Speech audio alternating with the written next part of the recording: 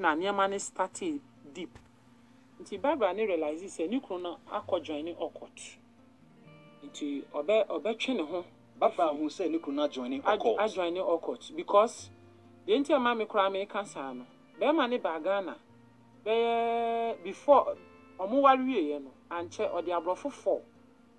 Sorry, abrofo 2 e ba Ghana obi ni ne yere. David and Susie e ba Ghana. Nti ma ye kura ye di na chi me ne no any boy be a friend Kofi ye call mountains. E ko bom paye.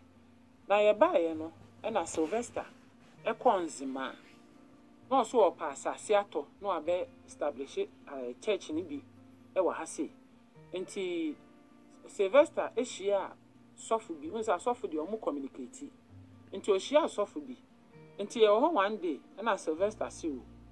Na dan for sofu bi si ombra Nzema. Nti Sylvester ko Nzema.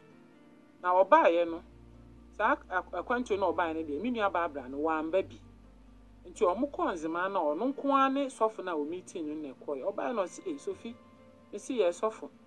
Me ko ye no sofu no ye bibi o me si asofo ni bi wo powers pa o. Hwe baby am ko ye no. O timi ye na eja ba na esenkyerene. Esenkyerene aba nyasem kitwa asofo ni bi wo powers.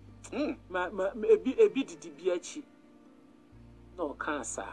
Nti anche na okoye. We ye Sylvester na cancer. Sylvester me wo Nzema ba ye no. Okoba ye no. Me wo ha na okaye. Enya me nkwa na okaye. Me wa danse ni wo ho. Wow. Na okancer asem. Na me ni Kofi na si Kofi na he na nipa ekoi. Ye de cancer. Nti anche na omokoye. Nti almost by a year. Sylvester no kwa san free US wo ba Ghana. Oba no wan kra me nua no. No be san ko share ho. O meeting sa asofo no. No mo san ko share ho. Nti afedi okoye no. O mi so omo ma ni book bi a obe ready. Sa book no ready wi na afi o si nyame ni ho. Na me ni ho. Obi a wugina sorry dem a o preach a o ka nyame asem kama no. Afedi e wusi nyame ni ho. E ba ne se na afedi o si nyame ni ho. Nti na eye Barbara so wawa. Nti na fe oba ye no so no nyo no kwa na read book o the book ni so ma me nua Barbara no. E ma Barbara ni so read bi. Nti Barbara ni so read e na ye se ono so ya asesa. Ono so ya asesa. Wo hwe ne kasa mu ni ne ye mu a na ono so ya asesa. Nti ye de ya busua de mpa body e mfa ni agoro. Nti na mma me hwe me nua ne nkasa ye mu ni ne ye mu bi mu a. Na si Sophie Sylvester fa baby na me so du nua na fa baby. So for mama no so asesa. Nti ye de mpa bompa bossa. De bia my sister bi am na ne ba ye ko timachi. Oye madansi ni de bia my sister say one day family abi Kofi beti na nisu. Nti ye de na ejidi ane say ampa beti na nisu.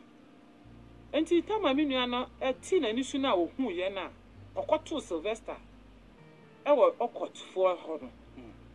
Because car na we use no e ono ne dia e woni dim one cards car na Sylvester use no car na Barbara use sisi ana yeah o si film na you shoot no yeah Barbara na toy nti e woni dim because Sylvester onya adwuma bia ne dia ne sofudie no ene na adwuma a oye nti Barbara no Tracy ne car ohu before the na Sylvester ba fie Sylvester ba ye no na emoja e woni moma so and obisa Sylvester say na moja ye wo muma isu efiri he won so okọ na asori fie na okọ asori fie na ne muma no e kopimo wo ne nti na moja and be ye 2 hours and na Sylvester 2 car no opie nti Barbara ehwehwe car na ohu no ofre Sylvester onfa no Tracy ye no ohu say Sylvester park car no baby nti cha say baby okọ ye na Barbara duru ho no yeah no say ye baby o aso mo free sent ni Occult na Barbara wankasa no tu ne car e na oba afie nti Barbara ba afie no bepa Sylvester ba na say obi ehu wachi nti wantimi anya de ankasa Barbara hu nti ehon na Barbara hu say baby a Sylvester de na ekọ no emwa no na oyeden eno hu say eho no ebi a na okọ ho no okosra obi wo efie bi eben ho eden na kire say odu ho no say na bibi say no ye say baby okoye no na eho ye deep okay ana baby oduru ye no say wukura wuduru ho a obehu say yeah bibi ye dey e wo ho okay enti say bibi ni ho anka Sylvester no ba na moja anka ye dey na moja ho na kobo wa moja wo mo maso And I solely feel also no officer area ho by and then moja one momaso. Not the moment so pie and a moja what they have. And Timinu and so and carry, Namu and decide. Timinu and Filifi. No, by me, Tibet 3 months in India, Minuano, or fear no filing the divorce paper. Or did Jana Minu and dear honor no of Shani say or pass on G. Okay. Because Barbara you'll be on pen once on Pecasa or any papa. Into only dear no pen assume G, our real massum G say, or this Sylvester and be divorce will peace by Sylvester and dear no penisa. Auntie, waiting and now, papa and nana. Say Occult and a mammy demand is a new console, Minu that by Occult or more. You see a baby or more, or more, Minu and his uncle also. Strippers or sign cover into a cover. It's an Occult club. Or cover or no monsa or no monsa, a book, a cover in 19, Minu and so ye day. Ye into 20 mean Jina are no, and to no jai no. Because now baby or dinner corner, no per se Minu and ye. Yes, me fan say 2 years. So, my viewers, did you hear that? Pastor Sylvester Ofori was a member of an occult. He was an occult member. He went to a shrine in Nzema, somewhere in Ghana. He was an occultic member.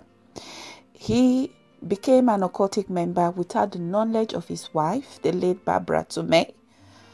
And he never discussed that with his wife.